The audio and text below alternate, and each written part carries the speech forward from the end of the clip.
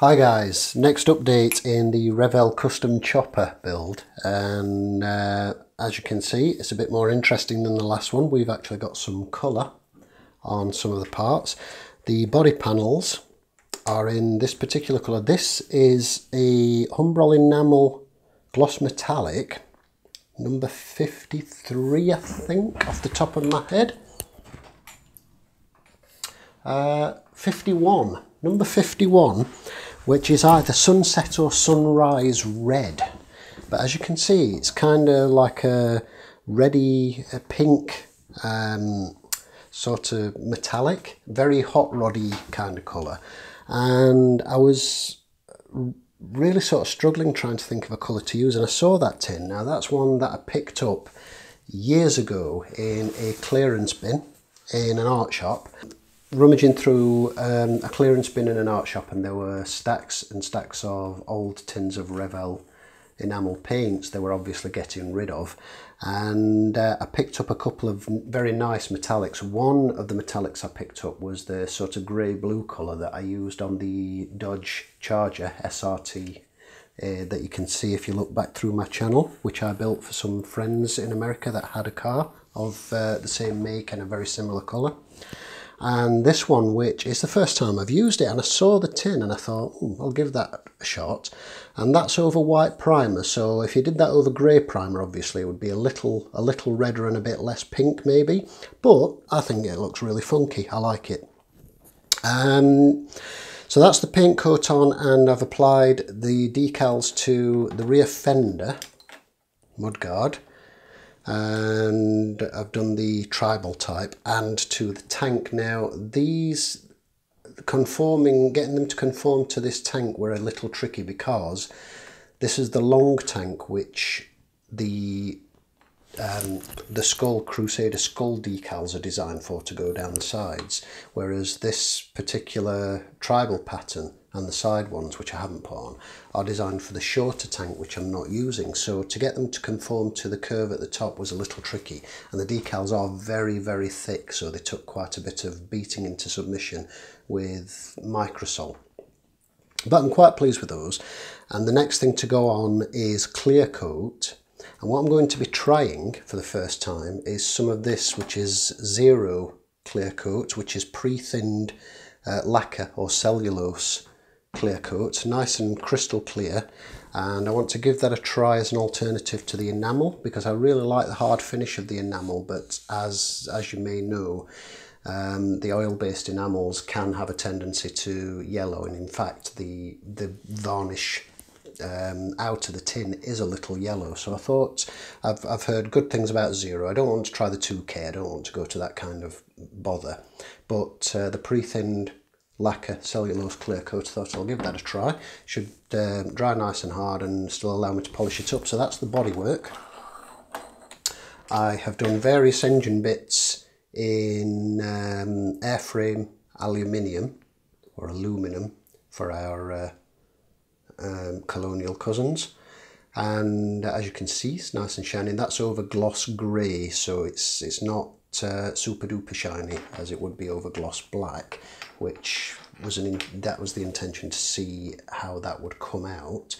I've also done a similar thing with the engine, but I think, to be honest, I would have preferred that to be a little shinier, because what I've done is the crankcase and the rocker caps have been done in polished airframe aluminium, and the pushrod tubes, and then the actual engine barrels and head have been done in True Metals, AK True Metals iron, which have then been buffed, sealed with clear, and it's had a dark blue-grey oil wash in between the fins, just to give that a little bit of contrast.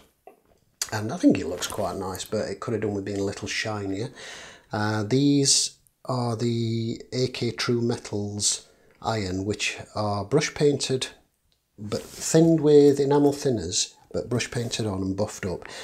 And I'm not hugely impressed with that in a brush painting sense. So what I'm going to try next time I do some, still use the same stuff, but I'm going to try airbrushing it and see how that goes. because the problem with brush painting it straight from the tube is it's very thick and it doesn't level out as well, whereas if you thin it a little bit it levels out beautifully. But I'm not hugely impressed by the sheen on that in comparison to the Humbrol metal coat polished stainless that I normally use. But we'll see with the next build how that goes. The chain I've painted up and detailed, and I'm just waiting for the last bits of paint to clear, and then I'll give that an oil wash just to pick out the chain detail a bit more. The foot pegs and air cleaner cover and hand grips I've still got to paint.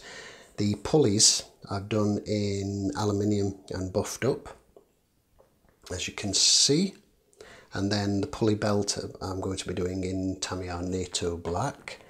The front forks are in gloss black at the fork lowers, and airframe aluminium for the triple clamps and fork tubes, fork stanchions. And as I said, the gearbox likewise. The wheels I'm particularly pleased with. I decided I knew I wanted to do a red spoke wheels, because I saw these on a custom build, on an actual custom build some time ago, and I thought they looked absolutely fantastic. I really liked them. So I knew right from the outset that I wanted to do spoke wheels, and I wanted them red. So I have red spoked wheels, and I thought what would go very nicely with that are white walls.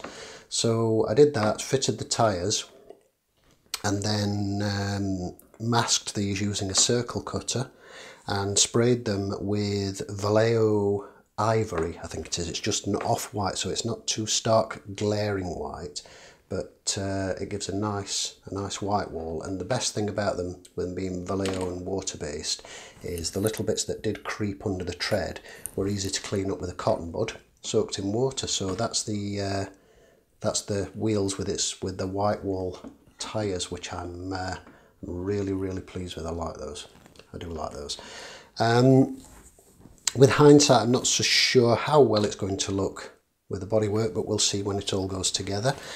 And then lastly, we've got the exhausts, which I was unsure whether to go with this satin black, which I've chosen to go with, or a chrome.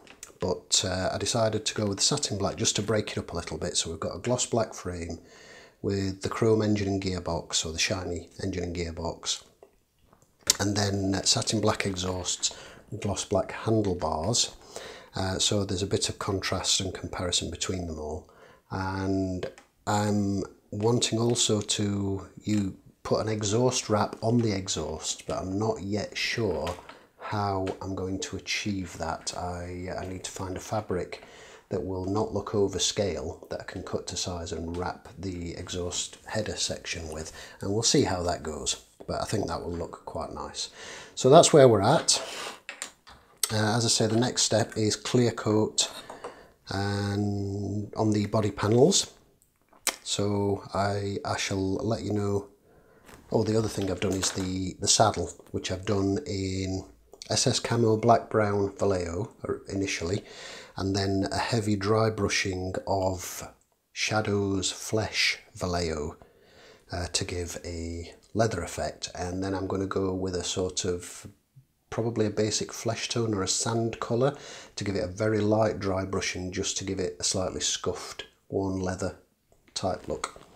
So that's where we're at. I'm quite pleased with that. So I'm really pleased with the wheels, the white wall tyres and the red spokes.